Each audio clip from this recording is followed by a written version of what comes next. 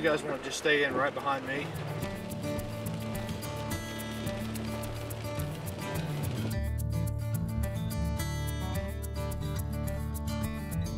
A little more than 15.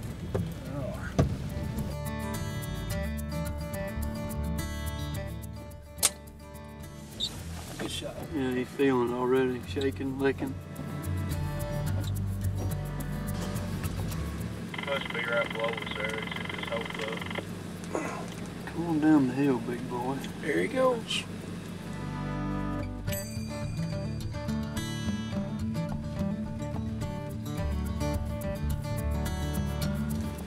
He's down. John Hass, we've been out here this morning watching you work these elk up. What exactly is going on around here? We're darting bull elk for a adult bull elk mortality study, among other things. Meaning, for those out there who don't know what a mortality study is. Yeah, we're going to radio collar a bunch and track them over 2 to 3 years and look at what does kill an adult bull elk. This smaller elk's getting a VHF radio collar, and this allows us just to know when he's alive or dead. It's all that we're going to use this collar for. And so he'll eventually, in a year or two, grow into a nice bull, and we can track him, probably track him for the next 2 to 3 years. These collars that you put on, now, they'll last for how long? Really 5 to 6 years. Okay, and they have a battery in them? Yeah. And so basically, when that animal is down and not moving for a long period of time, is that what tells you the animal's? Yeah, it'll get a different beep.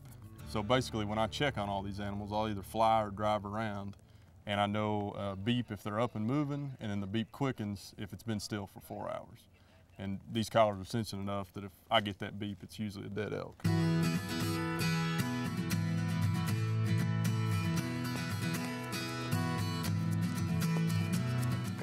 Can you tell the age of a bull from the size of his rack? You can and you can't. What we saw today was both of those were probably 3.5-year-old bulls. 25 on the inside spread. And the kind of the luxury that I have is they're going to grow into a bull that a Kentucky hunter would be. Not that that's a bad bull, but they're going to be nice bulls in 2 years and still be part of this study. So let's talk about the fact that there's going to be a lot of hunters out there.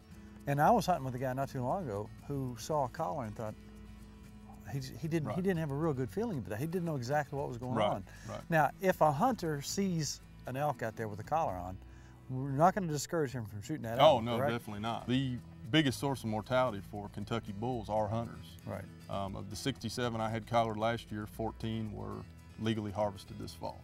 And if you do have that animal mounted, you don't have to have him mounted with a collar on there. No, certainly not. Certainly not. And I usually come and find my collars. Exactly. So.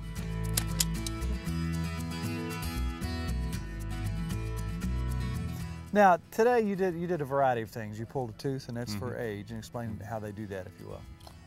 So with the age, we pull a tooth and we send it. There's one lab in the U.S. that does the work. And they basically just section it like you would like a histology sample, and then look at it under a microscope. It's not as well defined as, say, tree rings, but it's got rings that they count to kind of gauge Then you take everything. blood. What do you look for? With the blood stuff, we're just basically doing like a blood panel. Like if you went to the lab to have blood work done, that's what we're doing. Looking at all the different parts of the blood and what ratios they're in, and that just gives us an idea whether the bull is normal or whether it might be abnormal. And then you look for parasites. With the parasite work, we actually collected a lot. Talked to a bunch of hunters in this area particularly and collect abomasums. Like you would do on whitetails, do abomasal parasite count, and that gives us an idea of just what kind of parasite load they've got. They've all got parasites, but not in a bad way. Also going to ultrasound, we measure rump fat and basically tenderloin thickness, just as a little more precise measure of, how healthy this bull is. What is the average lifespan of a bull elk? If I had to guess, your really good, nice trophy bulls are probably 8.5, 9.5-year-old animals. We've had some really nice 300, 320-inch bulls that we know were 5.5, 6.5. So are you, as of now, collecting data from this, extrapolating data from Certainly. What have you learned so far? We've learned that home range is not really dependent on anything. I put out 26 GPS collars last year, which we're getting location data every 2 hours. And from that, I'm going to analyze the picture of what a bull elk does. Through the whole year, through the day, during hunting season, do they move to the woods? And we've had ones that have 10 square mile home ranges, and then others that live on literally the area that we're standing on right here. Wow. So, What's the most unusual thing that you found on your study so far that kind of surprised you as far as their habits? unusual is the fact that they probably, you might collar, like we collared these two bulls out of the same herd. They may hang out with that herd for a month and then change up friends for a month and then get back with their buddies, which is, I thought was strange. I figured they would run together. So home ranges can change, like you say, from just like a square mile or less to 10 miles. They move all over the place. Easily. So I it mean, depends. Every elk has a different personality. Right. We've had bulls that we darted here that are on Van Boven right now. You're doing interesting work, and we appreciate Thank you you. taking your time out and letting us Appreciate it. follow you around today.